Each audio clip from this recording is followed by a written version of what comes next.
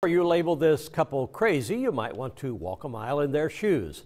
Tara Summers, a DJ at 100.7 Mix FM, signed off last night so she and her hubby, John Michael, can fulfill a lifelong dream. They are planning to walk across America, literally.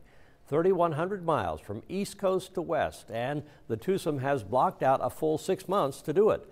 Tara says, surprisingly, their families have been unbelievably supportive. Not one person has been like, you guys need to rethink this. And so we're just, apparently this is what they expect of us.